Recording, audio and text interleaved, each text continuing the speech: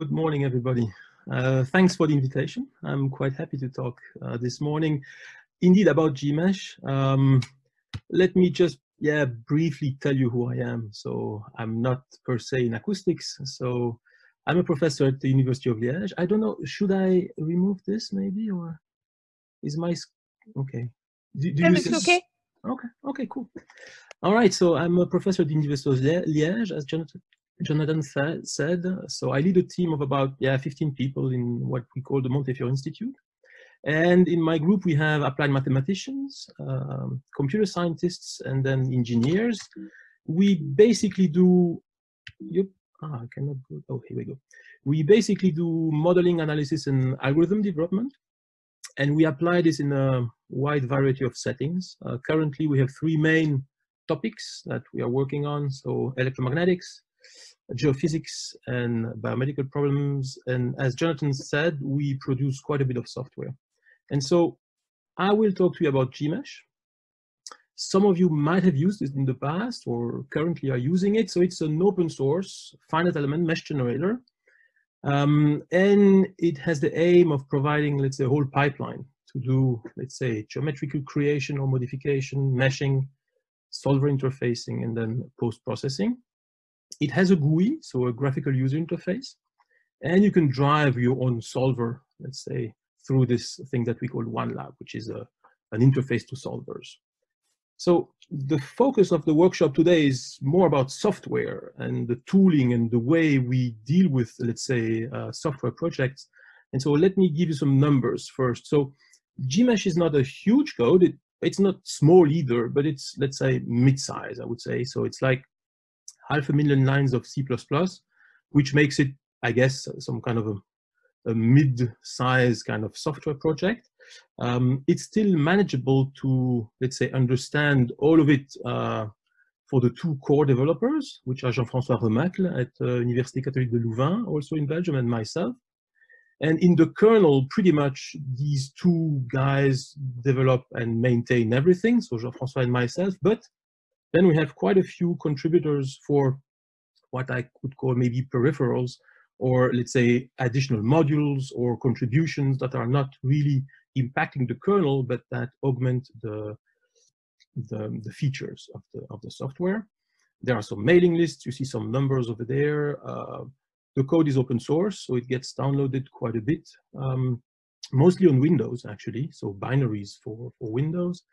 As Jonathan said, actually, it's a nice way to get recognized for practical, let's say, research activities. So it gets cited quite a bit.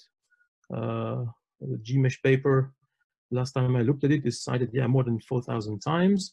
And it's a bit hard to know for sure, but from, let's say, anecdotal feedback that we get at conferences and in industry, Gmsh has probably become one of the, let's say, most popular open source finite element mesh generating tools. So instead of showing you the code, let me show you what it looks like to have, let's say, 20 years of development in 1 minute. So it's 20 years, a bit more than that. So the video that you're looking at here basically starts in 2001, because before that, we actually didn't use a revisioning system. And so what you see here is basically the development starting in 2001, tracked with CVS, and then the switch to Subversion, and then in the last few years using Git. And this interesting thing that you can see, you see like three big kind of chunks, let's say, here. So every dot, right, every color dot is a file. And in the middle here, so the middle, let's say, chunk here is like the kernel. And the color of each dot is linked to the, let's say, the activity on the file. So if it's red or very bright, it means that it's been changed recently. And then you see the middle of the kernel, so it gets small changes all the time. Let me maybe pause this, or let's look at it over here. So you see the kernel over here with many things that are updated quite a bit, but by few people in red. Then you have the bottom kind of aggregation here, which are the tests. And so these are green because they don't change. So some new tests are added, but we want all tests to still run, and this for 20 years plus. And the right part, which is extremely active, is actually the contribution. let's say, part of Gmsh. So that's the thing that is not in the kernel and that is developed by either our PhD students or postdocs or, let's say, all the external collaborators that we have. All right. And so this is a bit of history about Gmsh.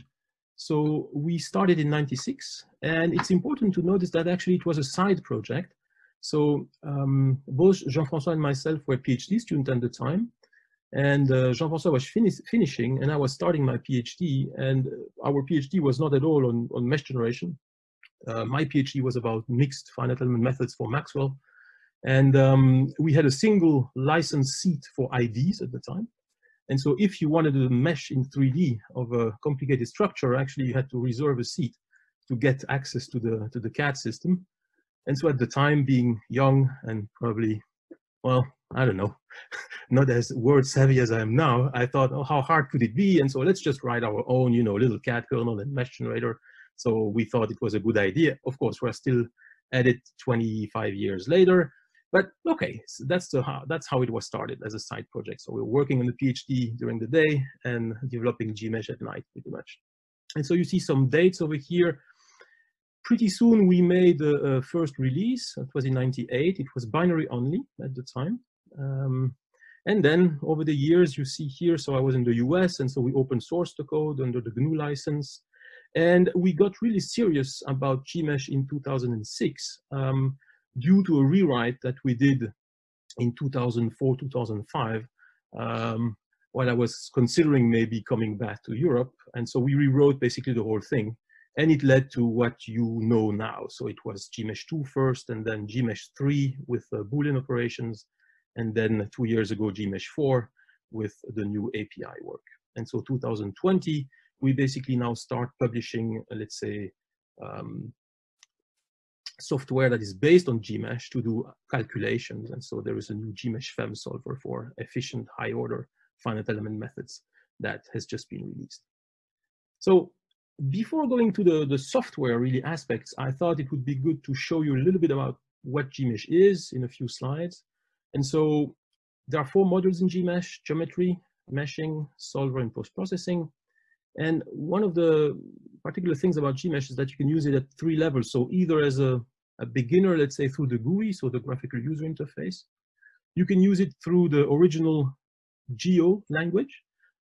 So we designed this at the time in '96 because at the time Python and all these, let's say, new languages were not available yet, or at least not that popular. So all the codes pretty much invented, let's say, a domain-specific, let's say, language for their codes. And now you can use Gmsh as a library, of course, through C++, C, Python, or Julia.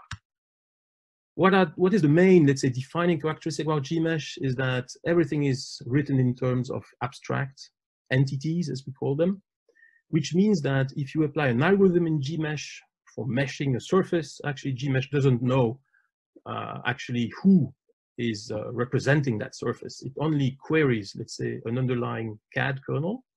And so the open source version of Gmsh interfaces 2 CAD kernels, our own small toy built-in CAD kernel, and the open source Open Cascade kernel. And then you can get Gmsh versions which are not open source because they cannot be when they are linked with professional CAD kernels. So you can have, for example, Gmsh linked with Parasolid. And that way you actually use this exact same algorithm, but querying, let's say, the exact representation from your CAD kernel. And this is paramount if you want to do really complicated model with hundreds of thousands of entities, extremely large meshes, billions of elements. Then this kind of abstract manner of representing things is important. All right, and basically we use that abstraction to be able to either do classical CAD models. So this is a landing gear of an Airbus plane. But you can also do our built-in kernel to do, for example, multi-scale geometries. This is ocean modeling. And more recently, we've been working a lot on exploring, let's say, data to represent geometries where you don't have CAD, so not an actual geometry, but you have something discrete, and we can manage that. So I will just show you 4 slides on what's recent for those of you who haven't followed Gmsh recently. CSG, I talked already about it, so this, you all know what it is. So you can do solid modeling in Gmsh. It looks like this. You can have boxes, spheres, you intersect, you do whatever operation you want, and you get these kind of results. The second new thing that some of you might not have used yet, it's the API, so an application programming interface. This is how we use Gmsh nowadays. It has several goals, most related to the fact that we want it to be simple and easy to maintain. And so this goes into reproducibility. And the way we do it actually is to do things in a very simple way. We are purely functional, and we generate, let's say, these APIs directly without using any complicated wrapping strategy. And you can basically do your geometries in Python now, or you can do them in C++. It's pretty much the same kind of interface that you get. The main advantage of doing that, in addition to, let's say, using full-fledged programming languages to access the data, is that you can actually use now the Gmsh library to build your own code. And so you have access to the mesh efficiently, to basis functions, Jacobians, you have access to the GUI, and we produce an SDK, so a binary software development kit that you can just download. So you download the library and you can go ahead and code using Gmsh. Next new thing is parallel meshing. I'm not going to explain anything, just show you some pictures. So this is the typical performance that you get in 2020 with Gmsh. So on a single thread, you can now generate, let's say, 100 million tetrahedra, including surface mesh generation in 360 seconds. So that's the kind of performance you get. You can go extremely large, so you can generate 700 million tets in 135 seconds if you have a nice 64-core AMD EPIC.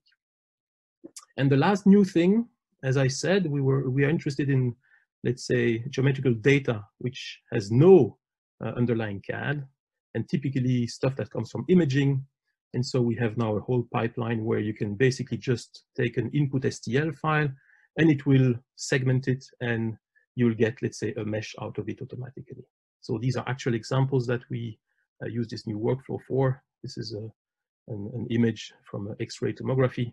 And you see that it's an extremely complicated geometry, topologically very complicated, and you can just remesh it basically in one click. So what are the choices that we made in Gmsh that might be of interest to you? Well, the main strategy that we followed from the get-go, due to, let's say, the way that Gmsh was conceived at the beginning, is that we wanted something fast, light, and user-friendly, because the only other tools that we had access to at the time were, well, quite slow, really heavy, and, well, not really user-friendly, because you actually have, as I said, make a reservation for this seat. And so it's written in C++. There are several GUIs. So the one that you are most familiar with, if you use Gmsh, is based on FullTIC. There is also a port to iOS and Android. We use OpenGL for graphics. It's highly portable. So Gmsh is compiled and available on pretty much anything that exists, even on a Raspberry Pi. You can easily install it. And we spent a lot of work actually in making Gmsh, which is quite a complicated software tool to install, so in such a way that you don't have dependencies when you install it. We, as an open source project, interface with many third-party libraries, and so we use CMake to handle that. And some of these libraries, which are a bit exotic, we actually redistribute them directly in this gmsh/contrib code path. As I said, it was a hobby until 2006, and then we got quite a bit of funding to continue development, both from industry and then from the usual, let's say, suspects. In Belgium, it's Wallonia, or the Belgian federal government, and then the European Commission as well. The choices that we made for the community infrastructure are not typical, and I will just tell you in a few minutes why. So we use our own infrastructure. We have always done that. Currently, we use GitLab. And one of the main reasons is that we want to be able to maintain public and private parts. We do continuous integration and delivery, both of the application and then of the SDK, so this library. We have mailing lists, of course, a website, and then indeed we write papers about the algorithms in journals. We license it under the GPL version 2 or later. We also add exceptions so that we can easier link with external libraries. And we do, since there are some parts of Gmsh that we cannot make open source. I talked about, for example, proprietary CAD kernels. So we need to be able to double license. So to enable, let's say, embedding these kind of Gmsh versions in commercial codes. What are some of the lessons that we have learned? Well, foremost, I would say that having an easy to install binary is actually crucial. At the beginning, we thought it would just be for non-experts, but actually over the years, we saw that even for many experts, and even Linux and even HPC clusters, actually having a binary, a reference, let's say, code that you can run as is, without recompiling everything is actually crucial.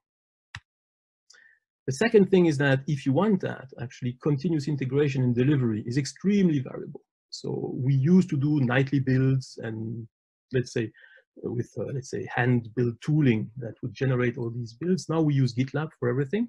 It works extremely nicely. On Linux, it's really beautiful. So it uses Docker for everything. So it's completely reproducible. It's very easy to actually upgrade and maintain. It's not as nice on Windows and Mac OS for now, so we still use virtual machines for that. So if you have, let's say, questions about it, I can point you to where we actually keep all the information so they can see the way that we manage this, let's say, CI/CD. There is the usual paradox when you develop software. So your users, they always want new features, but they actually don't want any change in the code because they want to keep, their input data files and their workflows exactly the same. And so you really want to maintain backward compatibility. We try really hard. It's really important, but it's really hard. And so when, for example, we integrated new CAD kernels, well, it was one of the main, let's say, headaches to actually manage to still run files from 20 years ago with the new thing while all the code basically was changed in between. And in order to achieve that, actually keeping the code as simple as possible helps a lot. And as I said before, there are few external contributions at the kernel level, but there are a lot in these peripherals or these contributed, let's say, parts of the software. And so keeping a clear separation between, let's say, these two parts of the code is actually extremely useful. All right, so I think I'm right on time. And so thank you, everybody.